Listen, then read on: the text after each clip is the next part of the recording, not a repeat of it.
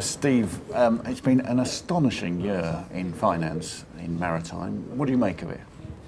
The banks that lend to shipping, that are largely European banks, have naturally suffered enormously from the effects of the Eurozone crisis, which has helped dry up a lot of their available funds for lending, not just to shipping of course, but to many other industries and personal borrowers as well. That's meant that the funds available for shipping companies to invest, whether to buy new ships or second-hand tonnage, has been extremely limited, and the terms and conditions on which they can borrow are much tougher than they have been for many years. Do you think some banks are getting out of this business? Is it unattractive to them? I mean, there have been a reduction in the number of banks lending to shipping, partly because of the consolidation that followed the crisis and some banks going out of business and restructuring themselves, but also credit committees in banks looking at shipping not finding favour with what they see, because the shipping markets are generally pretty poor, the returns are often negative at the moment, and they're getting increasingly concerned about getting their money back.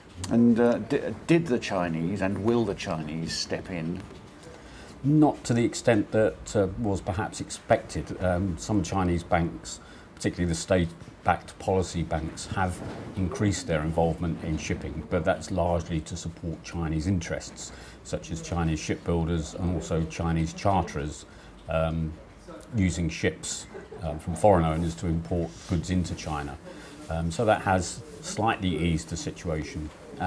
But they've not come in wholesale, and they're not, for example, lending to foreign owners with no other connection with China.